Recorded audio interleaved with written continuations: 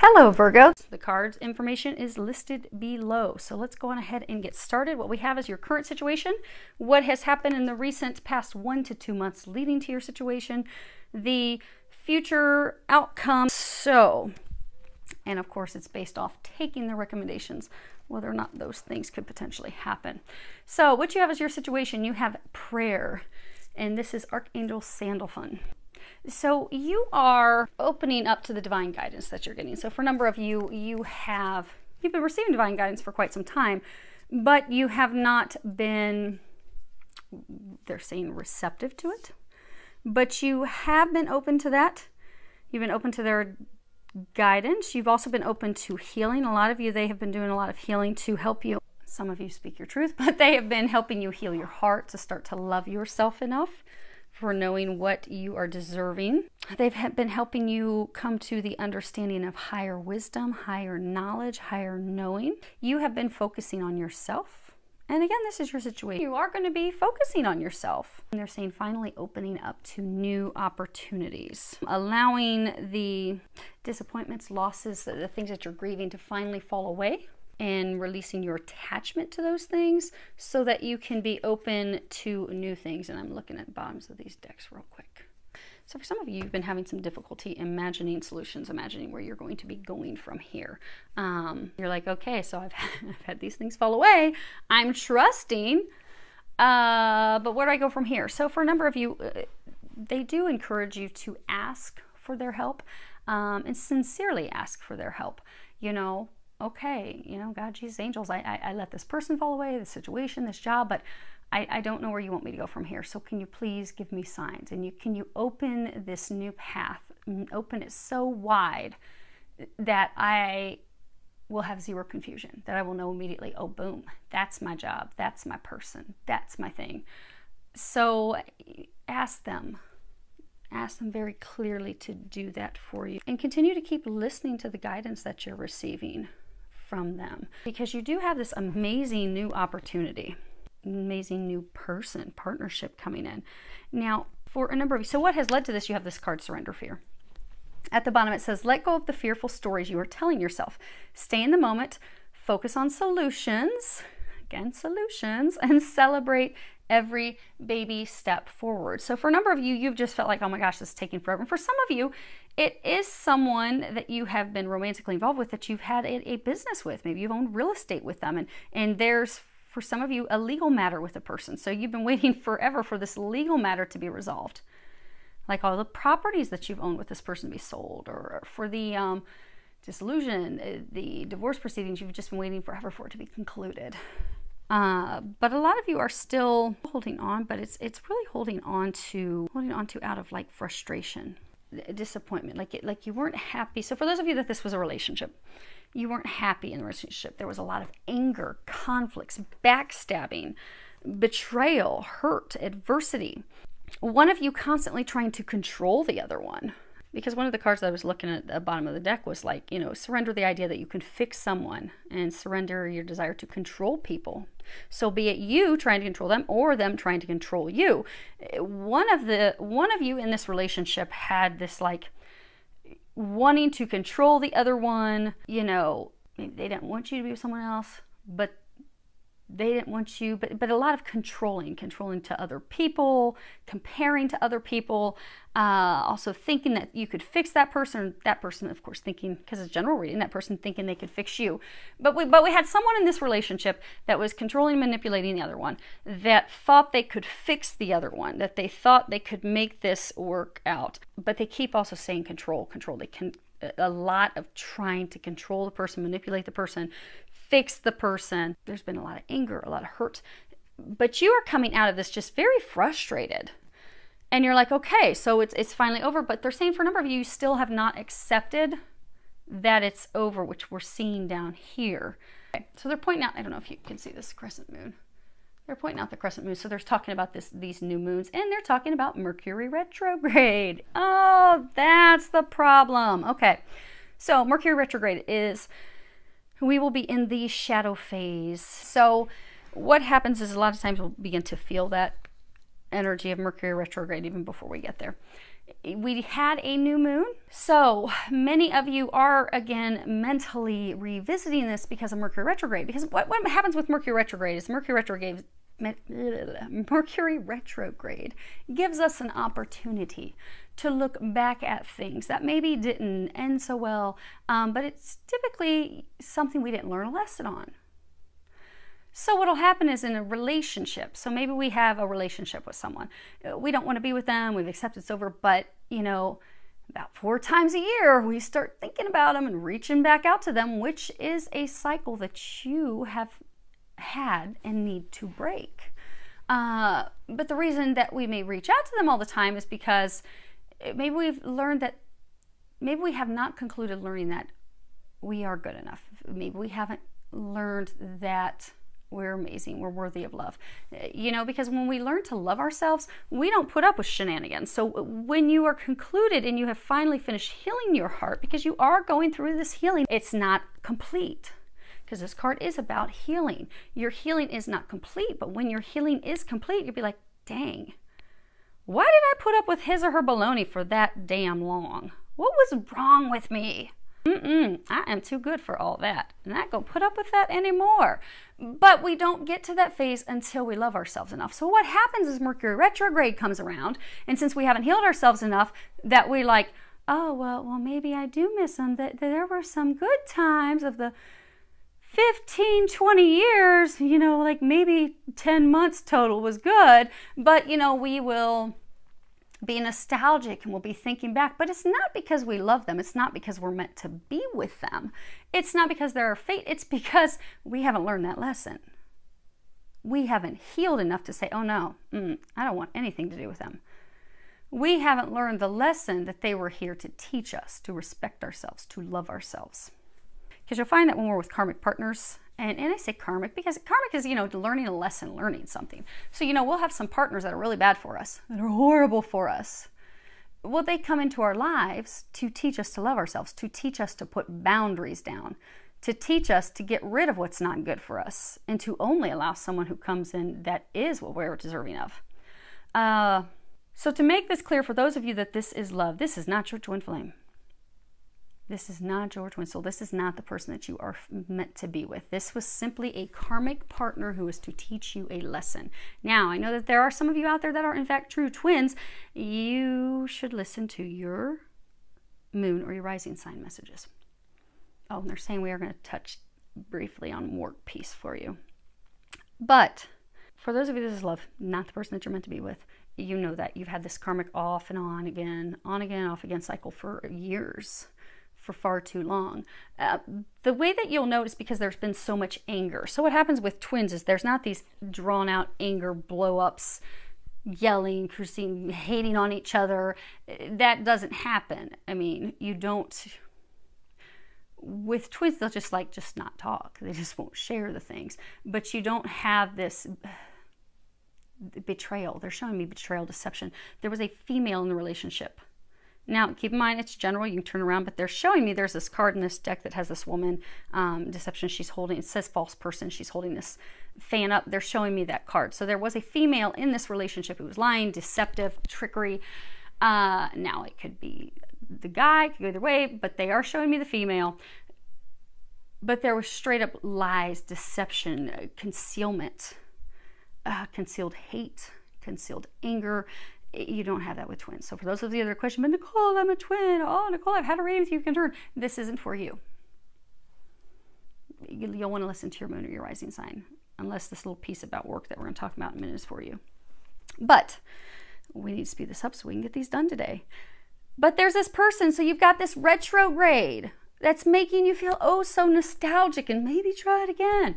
Because so they want to cover what their recommendations are. You've got this nature. Sometimes all you need is to go outside, breathe the fresh air, to remember who you are and where you want to be. Then you've got the Six of Chalices, and you've got the Knight of Swords. So again, these are the angels' recommendations for you.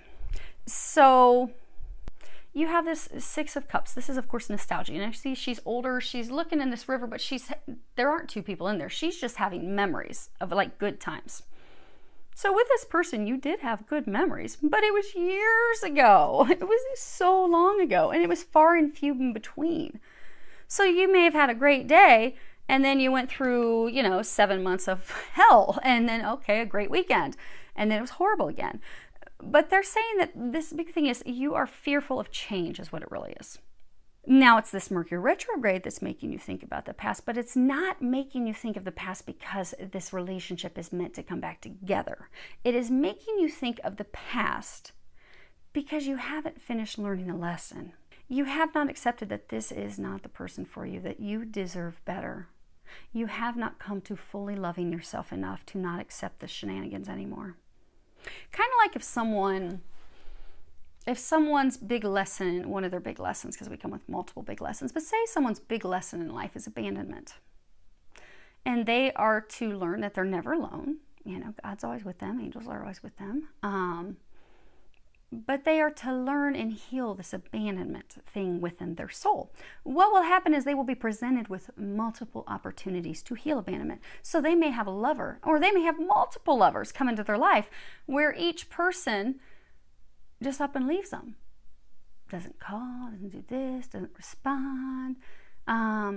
And then they'll also have friends like that too. Like they'll just have friends up and disappear. And they just don't understand because it's, and then they'll look at their parents, they felt abandoned by their parents. And looking back over life, they'll realize it was abandonment. But maybe they had this lover who just kept up and abandoning them, ghosting them, on top of all the other abandonment, we'll say, opportunities for healing that have presented them during their lifetime. And they'll realize, oh, that this lover, holy moly, I don't love them.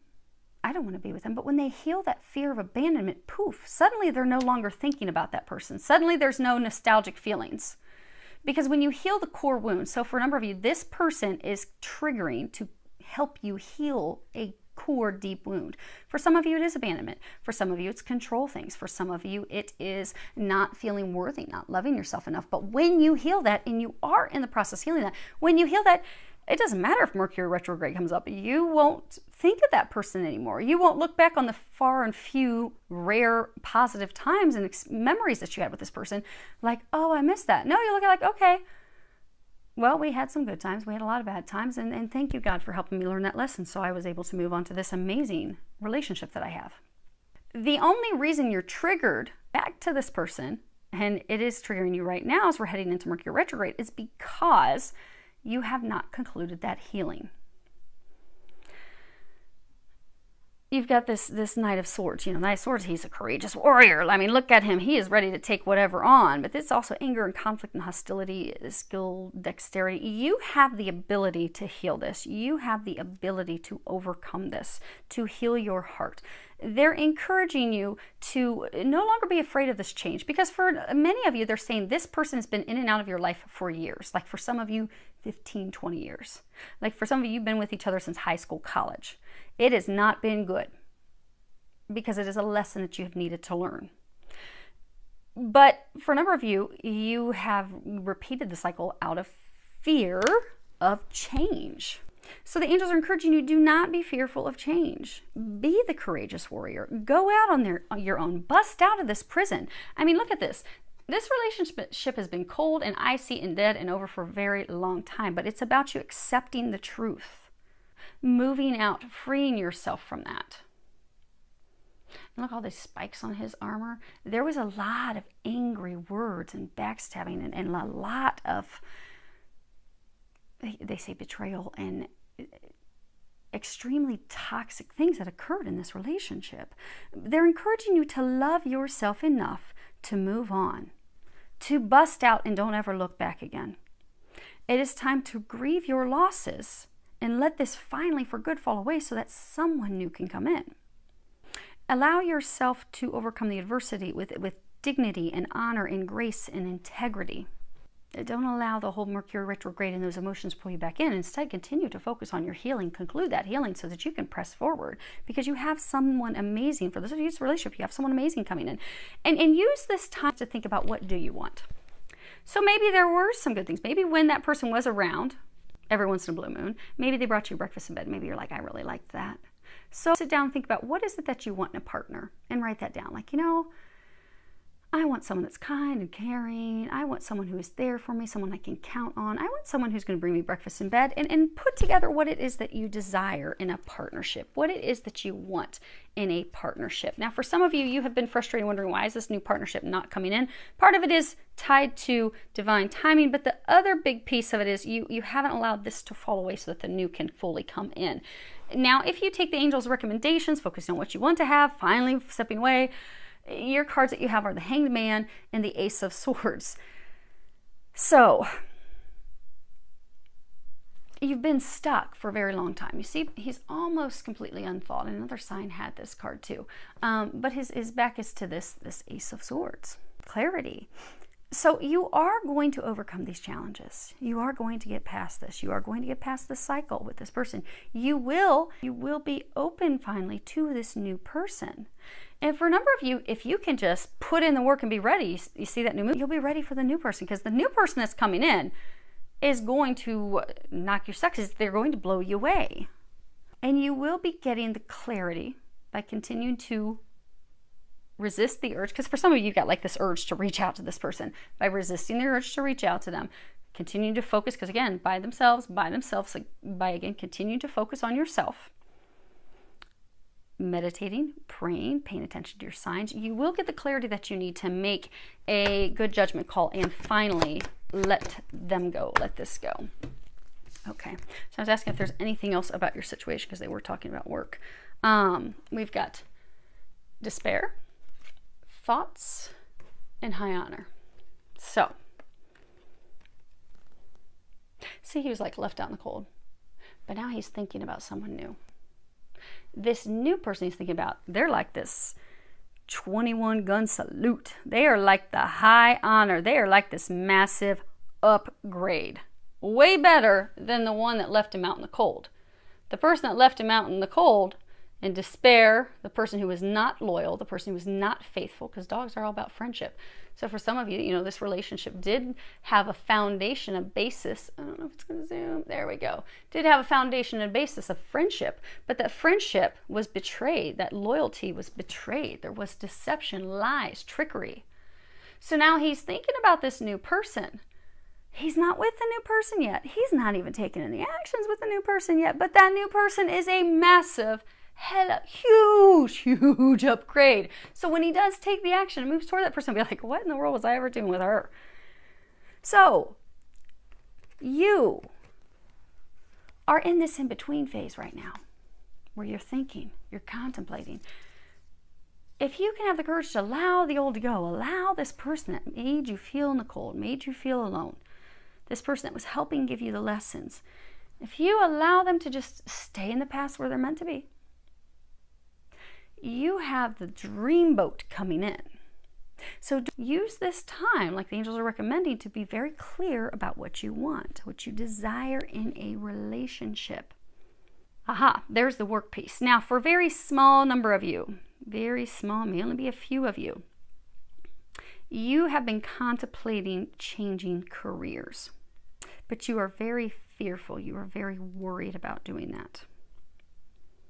And you are being encouraged to think about what it is that you desire. If you could do anything, what would it be?